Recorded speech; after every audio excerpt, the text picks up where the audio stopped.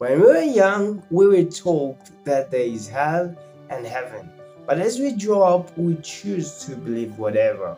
We were also told that when you do good, you go to heaven, and when you do bad, you go to hell. When you make a small research, you will find that hell is a place of outer darkness where there will be weeping and gnashing of teeth, while heaven is the realm of afterlife where good actions in the previous life will be rewarded for eternity.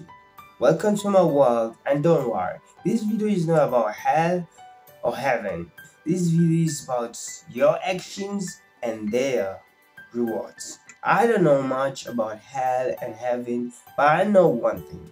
I know and believe that there is karma, for good deeds and bad deeds.